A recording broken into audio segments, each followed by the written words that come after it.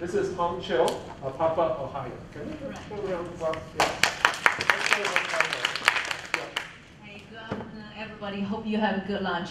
So I know that a lot of people are from OPAPA. Just for the benefit of anybody that who doesn't know what OPAPA stands for, here's on the screen, Asian Pacific Islander American Public Affairs Association. So I am representing OPAPA, Ohio. We have operations at Columbus, Cincinnati, and Cleveland. And this is our second year doing the internship program. So just really quickly, the mission and vision of OPAPA to inspire, engage, and empower API Americans. And our goal is to, to create a pipeline for the future API leaders. And our youth program has 3 pillars. One is the internship program, and then we also have a youth chapter as well as the general youth development.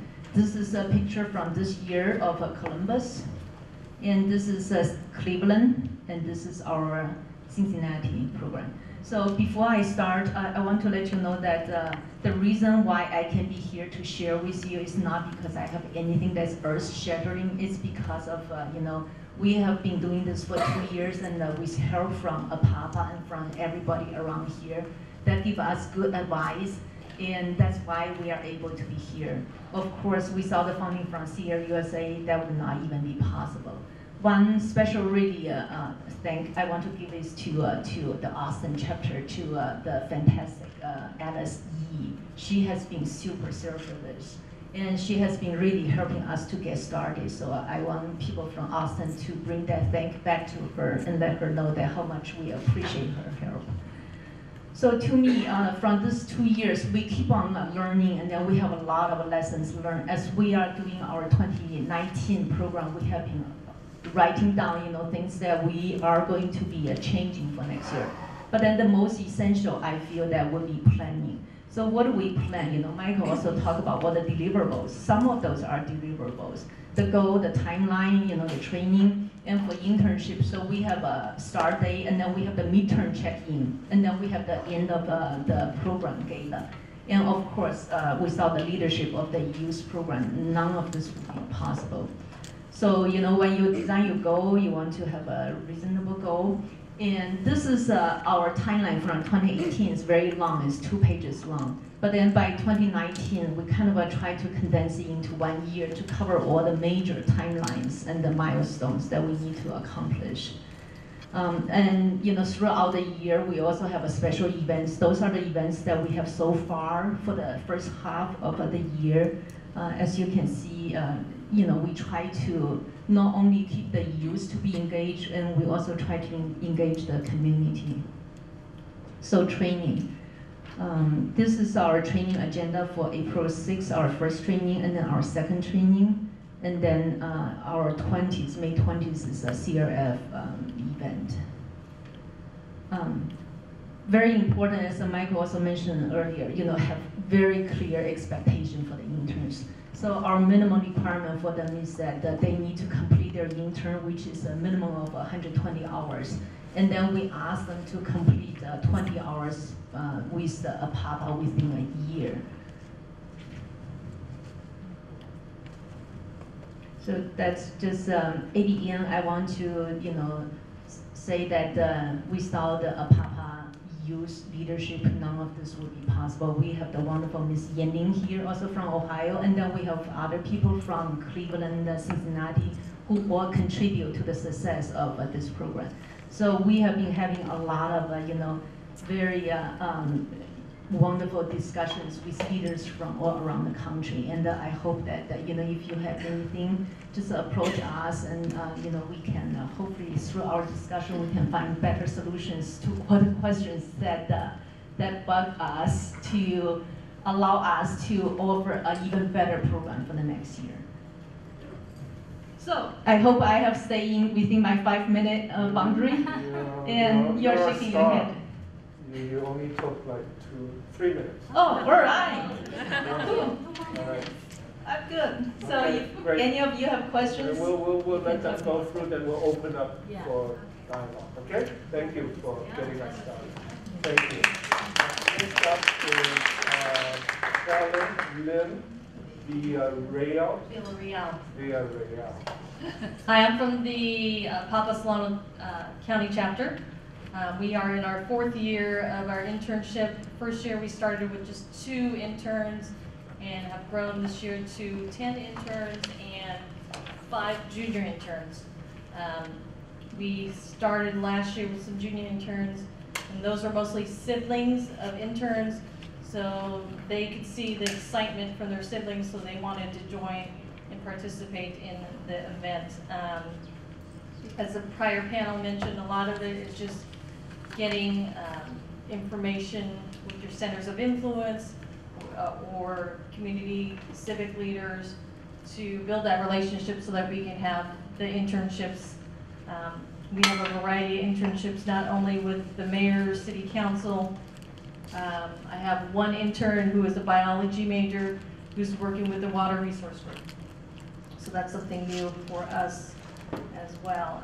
We have a calendar of events that we've scheduled for our 10-week internship, starting with, we have our kids participate in our, what we call our Fiesta Day parades around Memorial Day. They also participate in the 4th of July parade. We have a dragon that we with the Chinese American Association of Solano County, so the kids get to walk on the parade with the dragon. And actually, we have an internship orientation last week. We gave them information about working with government officials, how to do elevator speech. We have additional training how to do voter registration. We have this requirement for 100 hours during the 10-week period. They have to register 10 voters. We have a API Legislative Caucus Intern Day along with Jackie of the Sacramento chapter, so we will be going to the state capitol, hopefully meeting our senators and assembly members, and then also doing a Papa HQ visit as well. And let's see, resume planning, meeting with the Sikh community, community engagement, National Night Out. I don't know if any of you have heard what that is. It's always the first Tuesday of the month. There's usually block parties going out in the neighborhoods. What we like to do is get out in the community, and most of our kids get their voter registrations on those nights. And then we have our gala scheduled for August 10th. So we have our flyer sent out, and we're looking for sponsors to attend that as well. Thank you. Thank you very much. So, last but not least is Anna Chen of Papa, New York.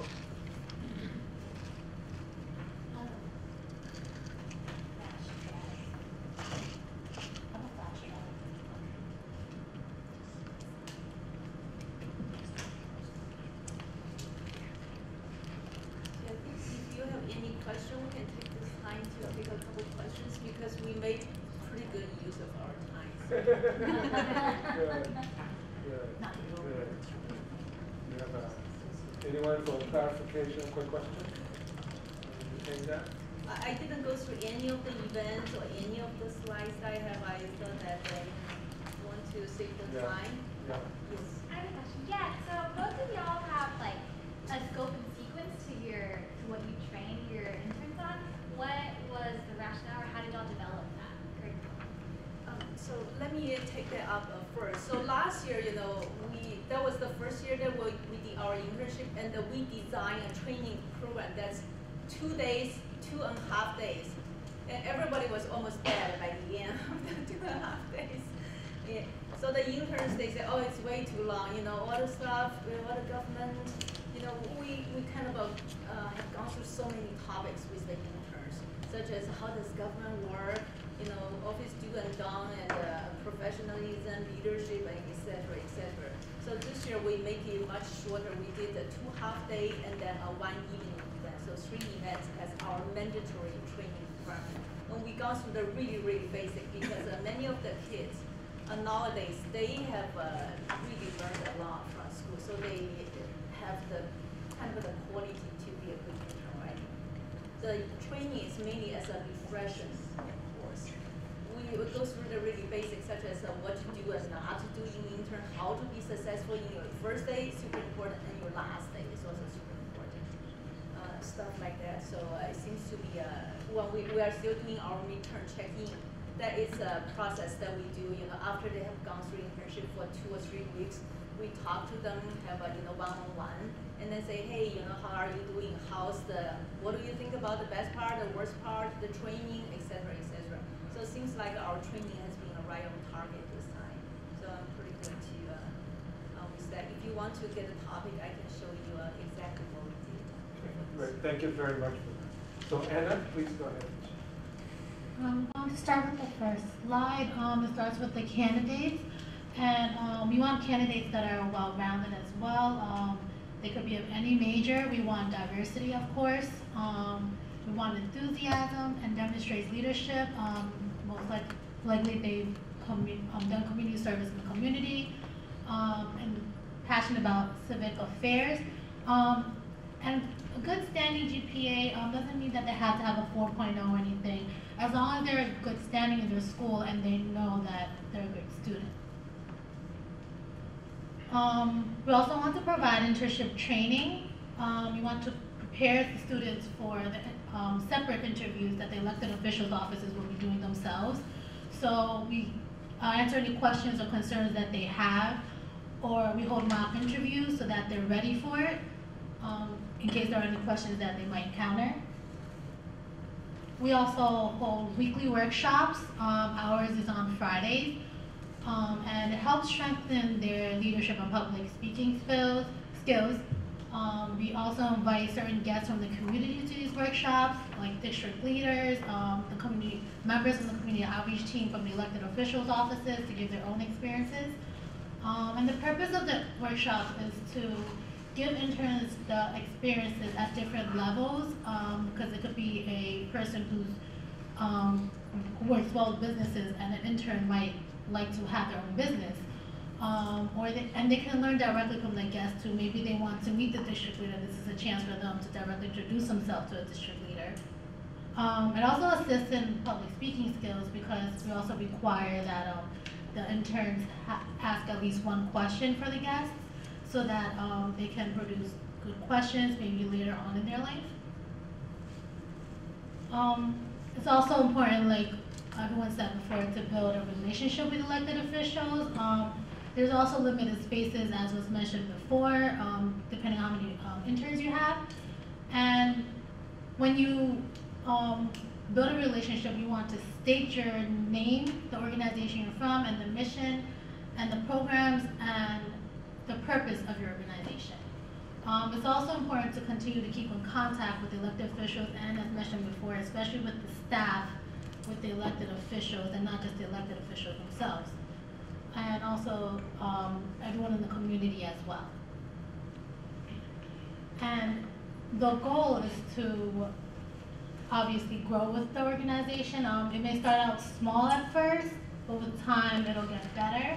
Papa from New York City started out with only 3 placements in the first year in 2013, and now in a few years we have 10 to 15 interns placed in different levels. We have the New York State Governor, New York City Public Advocate, New York City Controller, New York State Senators, New York State Assembly members, and New York City Council members. And the purpose of the internship is basically to prepare and help students become great future leaders. It allows the students to gain experience with civic leadership, and so they become more involved with their community. Their networking skills become better, especially by working in the elected officials' offices, or by just going out to the community and reaching out to community members in general. And they get to learn more about public policy, and with that they create their own connections, and they get to go out by themselves. And it's also important that as the leader of the organization, you're also representing yourself as a leader, and you're also enthusiastic with the interns, and you're helping them, and you let them know that you're there. And I want to thank Michelle for being such a great president of the organization. I was actually a 2015 intern, and I came back, and she's been helping me every year. Wonderful. What a success. All right. Okay. I'm actually part of the panel too, and I want to share something with you, a different take. So let's start the panel here at the round.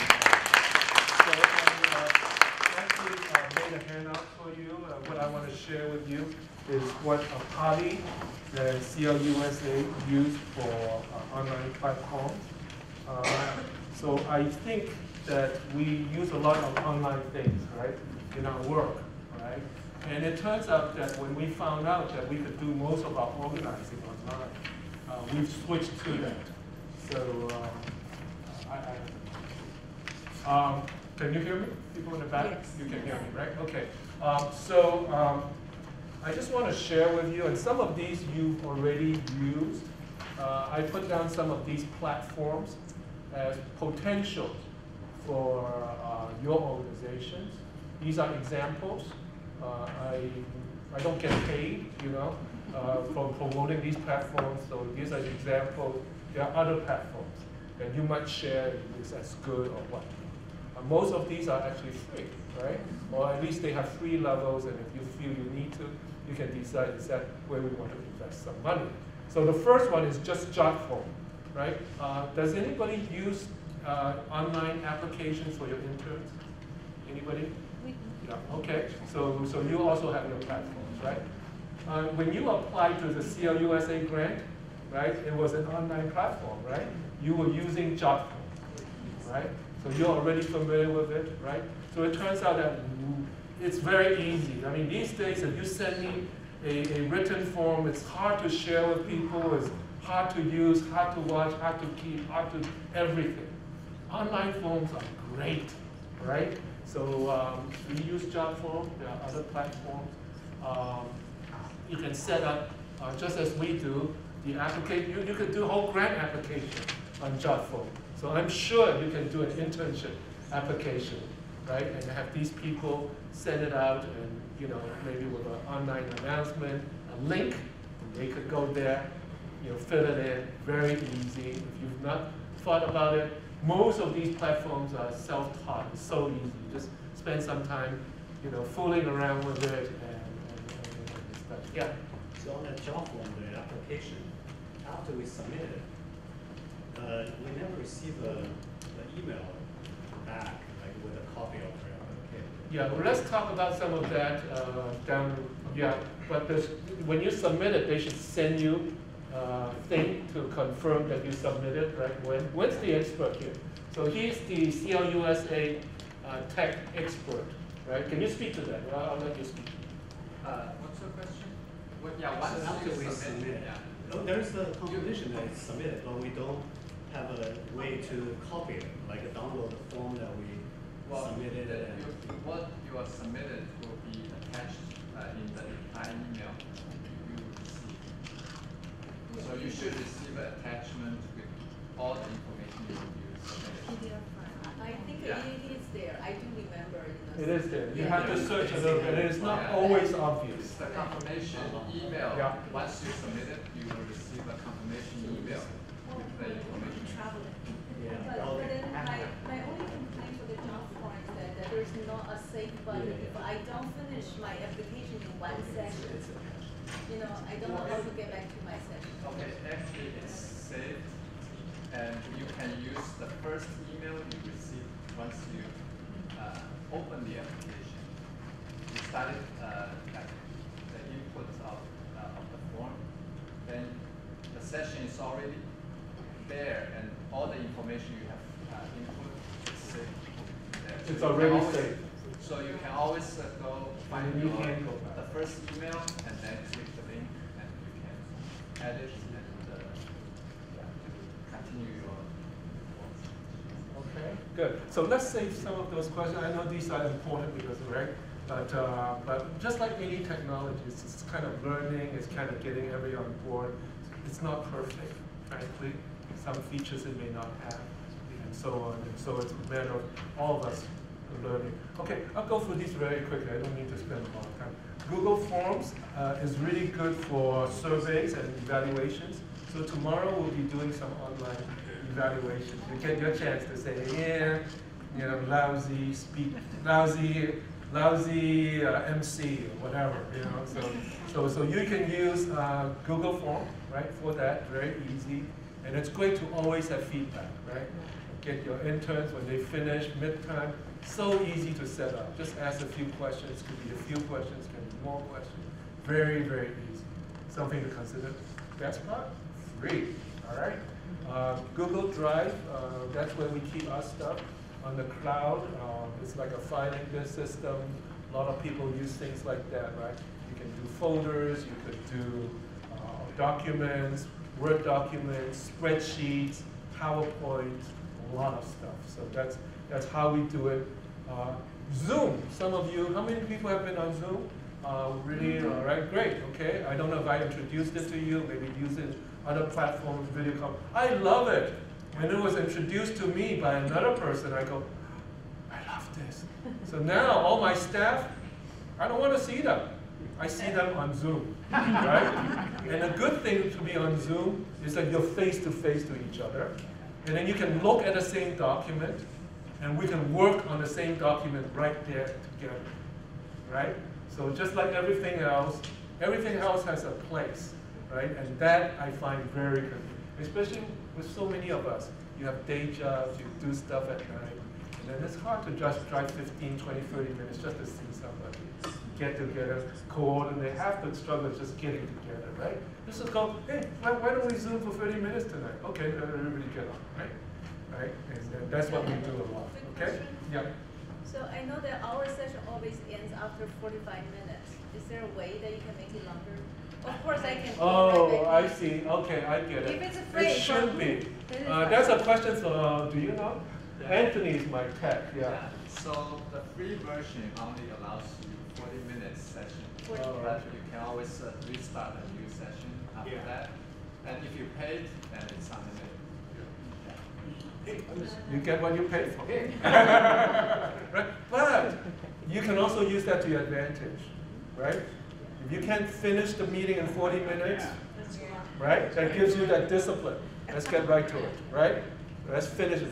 If you really can, just start another session and keep it free. But with us, we pay so that we can, spend lots and lots of money. So it's up to you, right? Asana, I don't always use it, but my deputy director, he loves Asana. It's a kind of work management, project management.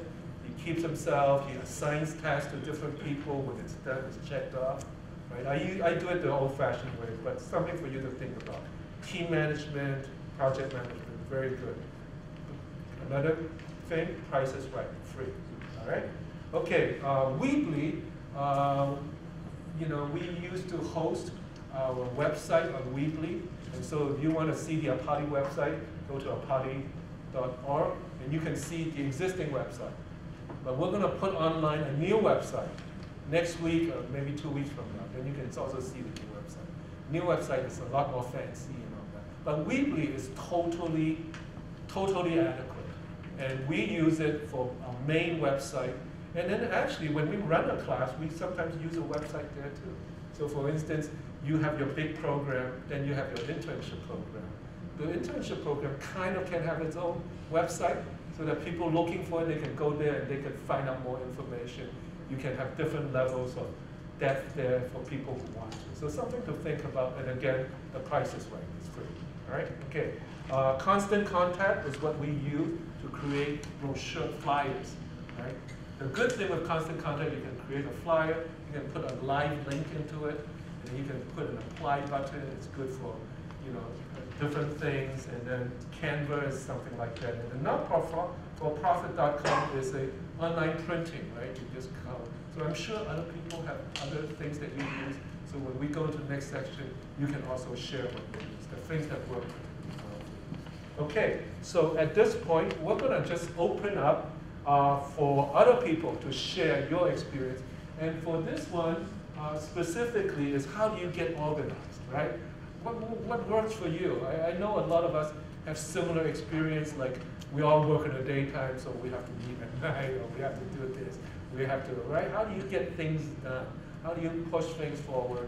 How do you make decisions? How do you, sort of that organizing side of it? If you have any insight or any tips for other people, this is a great time to share. Yes, please. So I would just echo what Cole mentioned. For Papa Ohio, we have group leaders. So what we do, we are very disciplined for a weekly meeting. That's why we were talking about Zoom. It will just kick us out after 40 minutes. But we take action items after each meeting, and we go back the next week and look at the action item, where we are, what we have achieved, and put on more action items. So if you do that routinely, it doesn't seem like you're working so hard because you have a strategy. That's what I want to share. Very good. Thank you so much for sharing. Other people or panelists can come jump back into it. Yes, please. Are any of these that you've listed for free do newsletters to an email distribution list like MailChimp? MailChimp is great. Yeah, but it costs. Yeah. So is anything here that you mentioned for free does the equivalent of MailChimp where you have an email distribution list? I think Constant Contact, you have to pay for it, don't you? Some of these have a free version, right? But does anybody know, can answer that question? We use Constant Contact, but I think we pay for it. It's affordable. The lowest level is, I can't remember, it's maybe $5, $10 a month, that kind of level. Might be worth your while. Honestly, in Constant Contact, for a variety of reasons, we don't really use it to email out, right? I use it and I send a draft to myself, and I take out the bottom that says this is just a draft. I just take that out, and then I use it and I forward it to my lists. But that's just a quirk. But other people know of free ones. Sometimes you could just Google it, right? Where was a free email, right, program or whatever. Thank you. Thank you. Michael, Yeah. So what I want to share is about this Google Drive. We actually use it extensively. For each year, we start our, such as a 2018 internship. And then under there, we have different folders. And then we have 2019 in the different folders. So each use leader, we have access to the folder. Then such as when we are doing the gala, you go to the gala folder. When we are doing the interview, you go to all the candidates folder. It has their application, their bio, their picture, and everything will be there.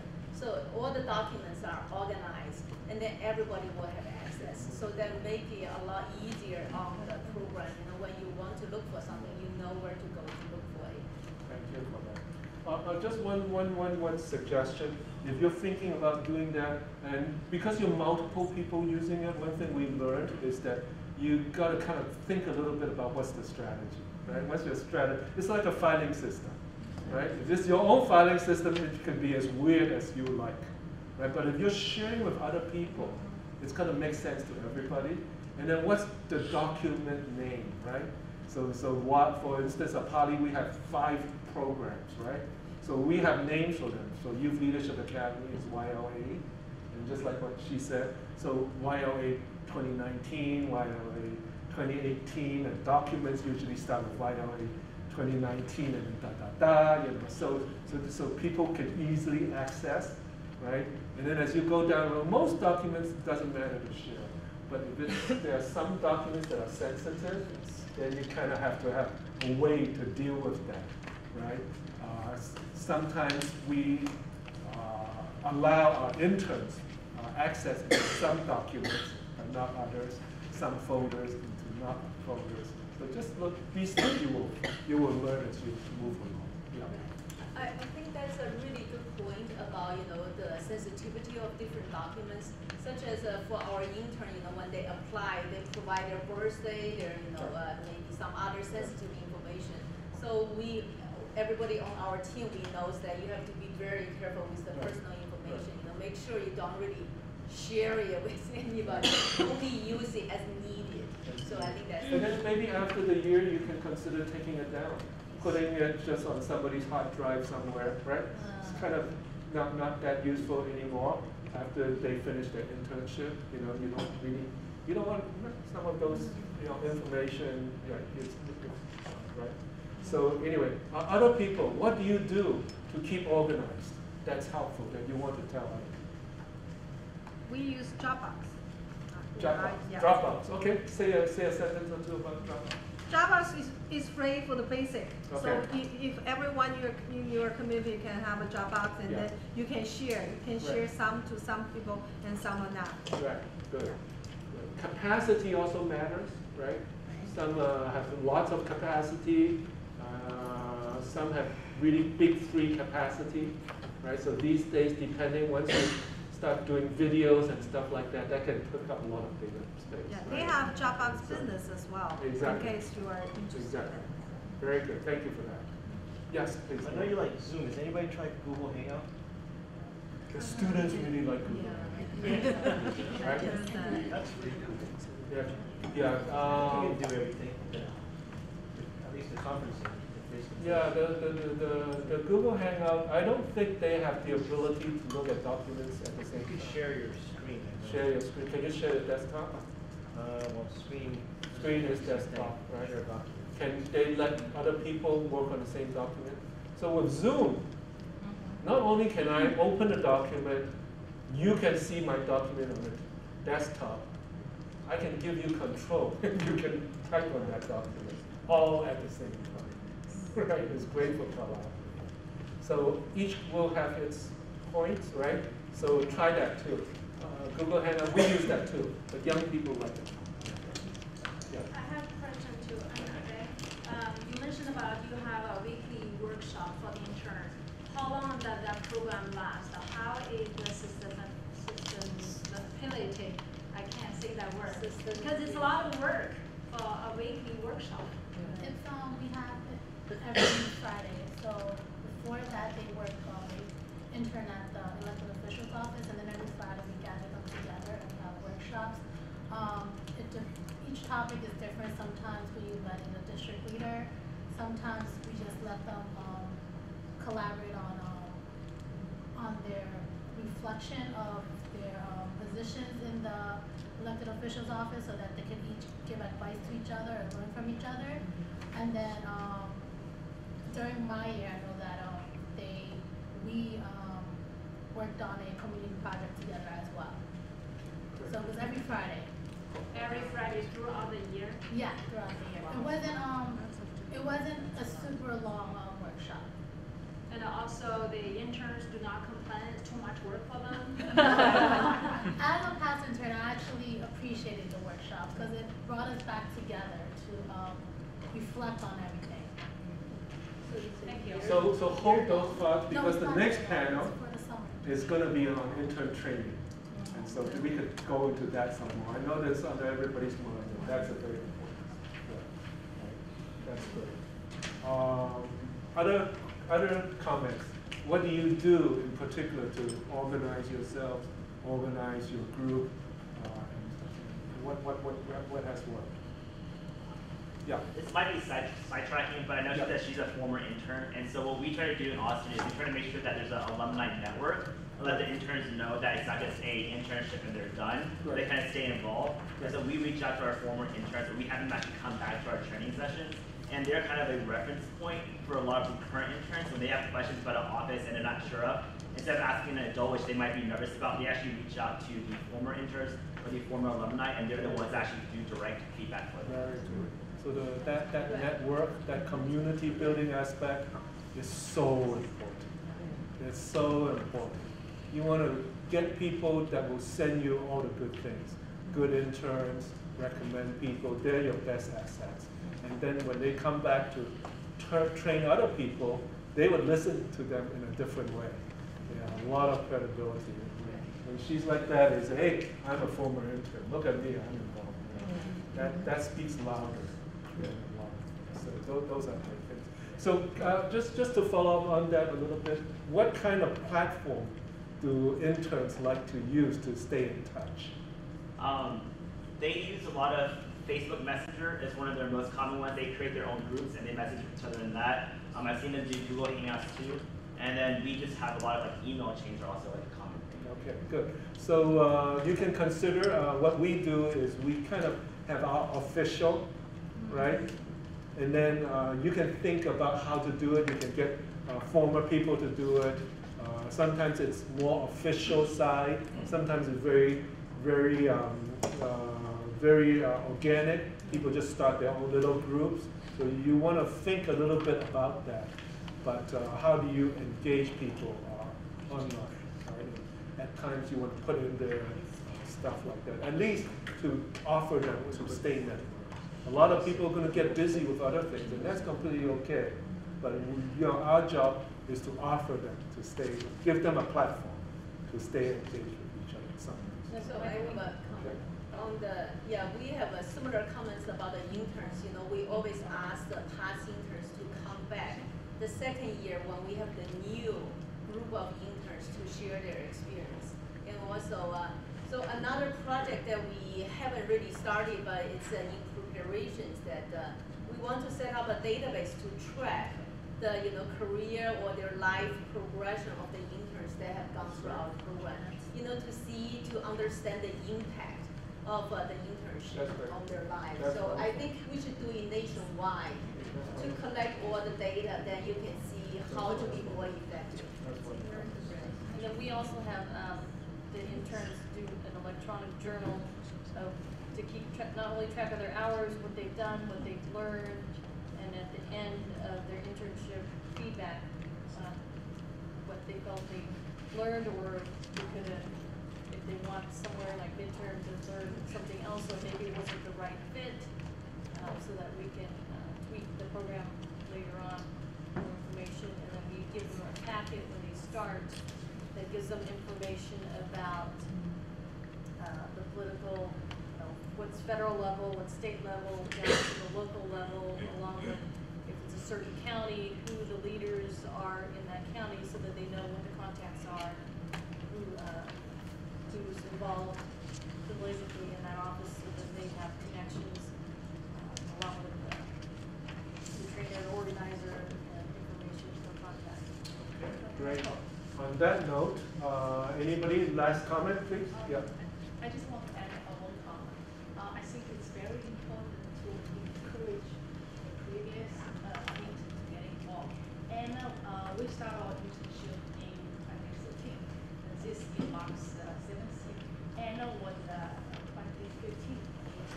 And Tom and now was 2017. Now they both are the program coordinators. And in response to your question about the workshop, and we want to make the workshop, fun to everyone. So we always, each year, we have a future, like the court, the civil court, criminal court. And as a matter of fact, one of my intern, Sherry, I was really Sherry, 2015. She worked for the Manhattan District Attorney Office. So it's very important, explore your intern, not only the workshop inside, indoor, in the office, like take some out, visit the court, visit the civil court, visit the chamber. I think it's very. Get them to visit a jail. They'll learn so much.